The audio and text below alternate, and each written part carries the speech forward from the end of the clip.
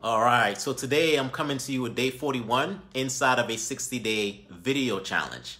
And if you happen to be catching this video live, do me a favor and hit pound live. Let me know where you're tuning in from. And if you happen to be catching a replay, hit pound replay and let me know where you are tuning in from. So the thing that I want to talk about today is how and a content framework that I use to be able to create content and to attract people to me. So here's the thing, when you have a framework to be able to deliver content, you can really use that on so many different levels. You can use that framework to go ahead and create email copy.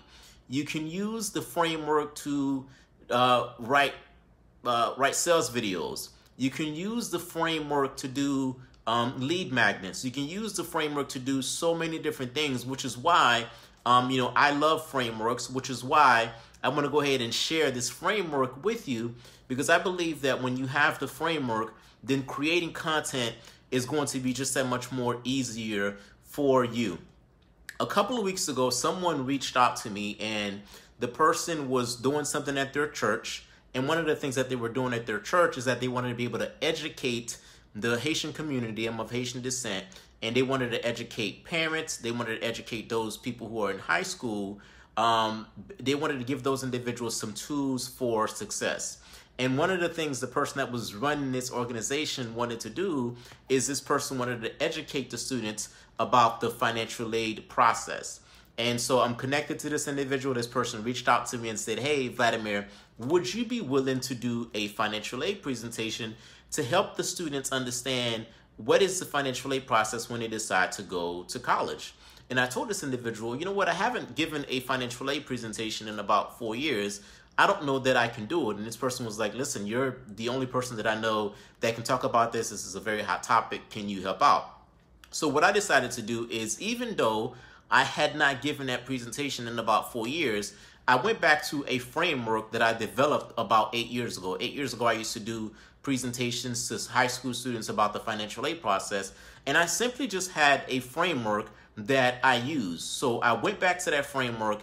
And when I went back to that framework, I went back to that framework for two reasons. The first reason why I went back to that framework is to say, okay, does the things that I used to know, are some of those things still applicable? And thing number two, can I still use this framework today? So after doing some research and after doing some things, I found that from a foundational standpoint, the foundational things that I had knew and that I had been using for so many years, those foundational things are still true, and the framework is still very applicable, even though I haven't used the framework in quite some time. So I was able to, dust off some things, pull together, use the framework, and using that framework, I was able to go and deliver and provide that financial aid, that financial aid presentation. It was well received. I already knew and anticipated some of the questions and so on and so forth. So I'm saying all of this to say to you that, frameworks, they could be saviors, right? So I like to be able to create framework once and be able to use them over and over again. And in today's environment, right, as an individual who help people with the marketing and the lead generation process, I use quite a few different frameworks. I was just having a conversation with a client of mine a couple of days ago who want to be able to create video content, because they know that if to create video content as part of their marketing process, they can go ahead and attract people to them. Well, what is the sticking point? The sticking point is the sticking point that most of us usually have is, hey, I want to be able to do X, Y, and Z, but I don't necessarily know where to start. So what I did is I went over a framework that I use to be able to deliver that type of content. And that's the framework that I'm going to be able to share with you today. So the framework essentially for delivering content, let's just say you want to deliver, say, a 20-minute piece of content, and that 20-minute piece of content is going to allow someone who doesn't know much about you to connect with you, and that person's going to have the ability to learn more about what it is that you do. They're going to have the ability to learn more about the benefit that you offer, and essentially possibly go to the next step of your marketing process. So step one in the framework starts off with your backstory. Someone is consuming content from you for the very first time. You want to go ahead and connect that person with your backstory. Why did you get started with the thing that you're doing, right now? So essentially, you are an entrepreneur. Did you just wake up and start to be an entrepreneur, or is there a backstory? Why did you choose the type of entrepreneurship that you're in now? Why did you choose that industry? Why did you get into what it is that you're doing now? Backstories are very important because it allows that individuals to go through a journey to understand, why you're doing what you're doing.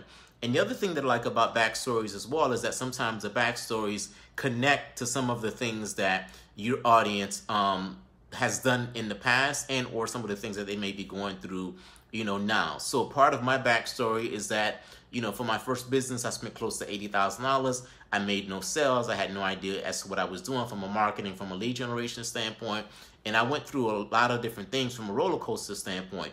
Well, the good news is that, I figured out some things, but the bad news is that, it took me a lot of time to do it. Well, the people that I'm trying to convey the message to, they may be going through that exact same thing right now, or there's a possibility that they may go through it in the future. By them listening to your backstory and knowing that, you've been there, done that type of thing, it connects them and it shows them that, you had a path, you made some mistakes, or whatever the case may be. So connect people with your backstory and don't be afraid to share and be vulnerable in that process.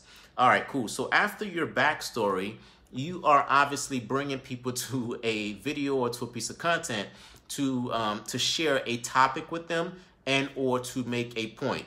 This piece of content that you're watching right now, the point that I want to go ahead and share with you is my framework of how I develop content to attract clients to me.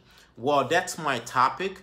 That's the point that I want to be able to make. So that is the next step in the content framework is, okay, why are you creating this content in the first place? What's your point? What point are you trying to drive? And what is the topic for the piece of content? So after you tell the individuals, this is the topic. So, today what I want to discuss with you, how to do X, Y, and Z. The reason why you should, so the next step is you want to tell them why they should even listen. Why should you listen to this? Why is this important? What is it going to do for you? So on and so forth. The reason why you should listen to this topic is because this topic is going to help you to avoid this pain. It's going to allow you to accomplish this goal just that much faster.